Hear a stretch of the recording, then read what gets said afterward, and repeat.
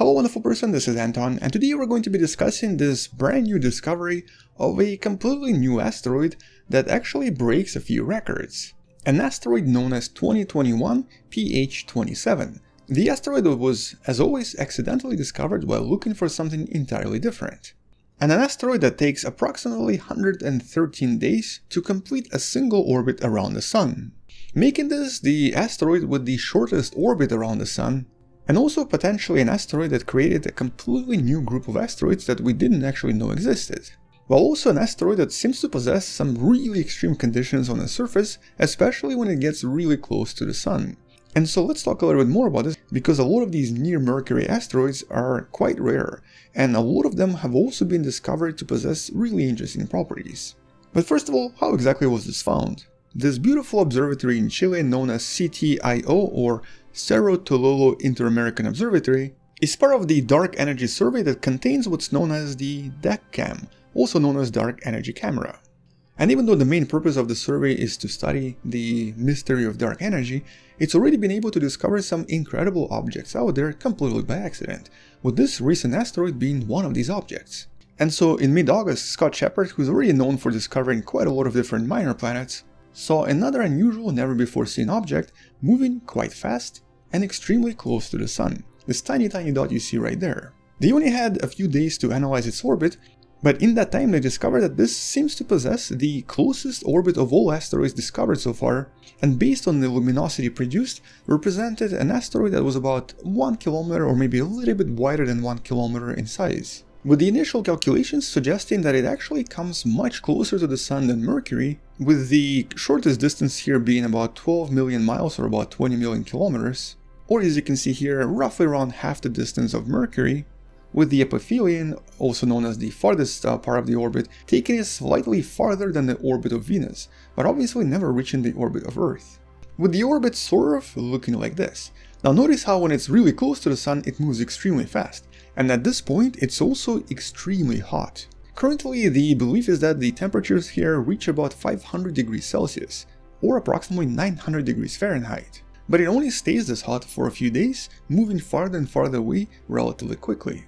And because it moves so fast around the Sun, it currently is invisible to us. It's actually hiding behind the Sun, so we're only going to be able to calculate its orbit even more sometime in 2022, so it'll actually take a few months for it to come out to become visible again. Now generally it's extremely difficult to find these asteroids, with the main reason being our Sun. It sort of hides many of them. The luminosity of these asteroids is so tiny compared to our Sun that trying to find them orbiting around the Sun becomes practically impossible.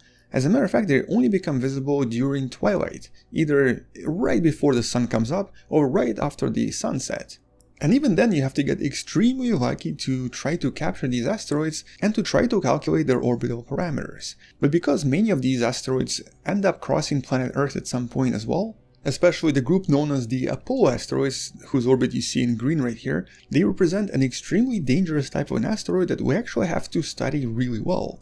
As a matter of fact, the famous Chelyabinsk meteor from 2013 that created a huge explosion above the city of Chelyabinsk represents one of these Apollo asteroids, the asteroids that orbit very close to planet Earth and extremely close to the Sun as well. But currently there are a few more interesting facts about this asteroid. First of all, because it actually comes really close to the Sun, it ends up experiencing the highest Einsteinian precession effects, the effects that were used to explain the unusual precession of Mercury approximately 100 years ago. And so this unusual effect from the general relativity ends up shifting the orbit of this asteroid by roughly around 1 arc-minute per century per 100 years. Now it's not a lot, but it means that after about 6,000 years, this right here will most likely be pointed this way toward about 100 degrees.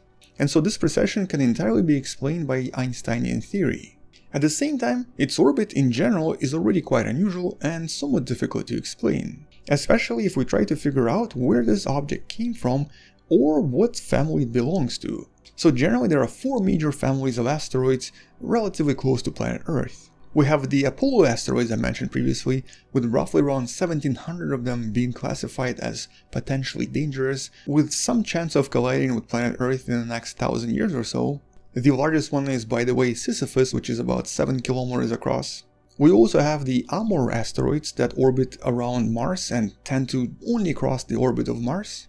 But then we also have the more dangerous Aten asteroids that tend to stay in a relatively similar orbit to our own planet, as well as the Atira asteroids that tend to orbit within the orbit of planet Earth. And at the moment, this right here would classify as Atira asteroid, but because of its unusual orbital properties, it most likely represents something entirely different. And there's actually one good reason for that. Look at this from the side. It seems to have a very large inclination of at least 30 degrees. And interestingly, even though here it looks like it comes pretty close to orbit of Mercury, it doesn't. As a matter of fact, the closest approach to Mercury is approximately 0.1 astronomical unit, or approximately 15 million kilometers away. It actually comes closer to Venus once in a while, at a distance of about 2.2 million kilometers. And its orbit on top of this is not expected to be stable and most likely changed over time and will change again.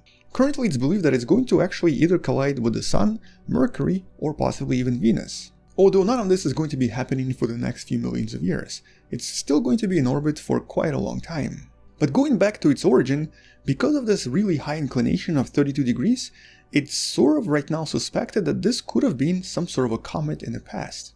Possibly a comet coming from really far away, maybe even from the Kuiper belt itself, and eventually, as it moved closer to the Sun, it might have passed by one of the terrestrial planets. Very likely either Venus or Mercury, but maybe even Earth, and this changed its orbit, turning it into this unusual object we have right now.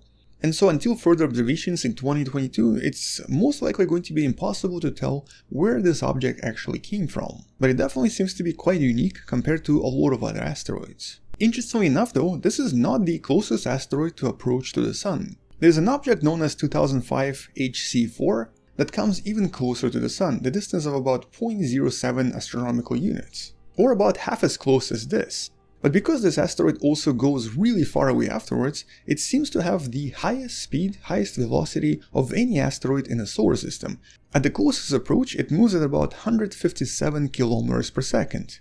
And although there are comets that have slightly faster speeds once in a while, from all of the asteroids, this is definitely the fastest. Nevertheless, 2021 PH27 currently holds the record for the smallest semi-major axis, or essentially an asteroid with the shortest orbit around the Sun of about 113 days. Mercury has an orbit of about 88 days. But when it comes to the discovery of this asteroid, there's actually something else I wanted to mention.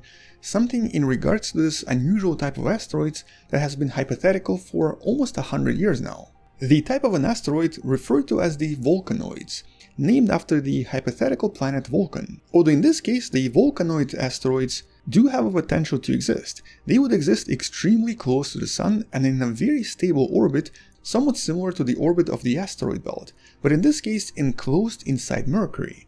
The thing is, it's extremely difficult to find any of these objects.